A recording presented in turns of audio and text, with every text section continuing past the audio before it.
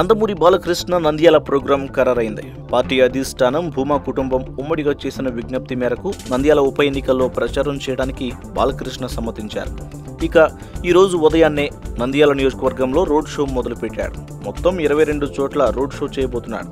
మరి ఇప్పటికే చంద్రబాబుపై పంచుల మీద పంచులు దంచుకొడుతున్న వైసీపీ అధినేత జగన్ కు బాలయ్య ధీటుగా బదులిస్తారని ఆయన అభిమానులు ఆశిస్తున్నారు.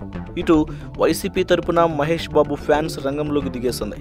ఘట్టమనేని ఆదిశేషగిరిరావు ప్రిన్స్ అభిమాన సంఘాలను కలిసి ఈ మేరకు ఏర్పాట్లు కూడా చేసి వెళ్లారు. మహేష్ అభిమానులు కూడా ఈ రోజు నుంచి వైసీపీ తరపున పని మొదలు పెట్టారు. మహేష్ నేరుగా బరిలో దిగకున్నా మహేష్ కర్నూలు జిల్లా అభిమాన సంఘాలని క్రియాశీలకంగా వ్యవహరిస్తున్నట్టు తెలుస్తోంది. ఈ నేపథ్యంలో బాలయ్య మహేష్ గురించే ఏమైనా వ్యాఖ్యలు చేస్తాడా అని కొందరు అభిమానులు చూస్తున్నారు.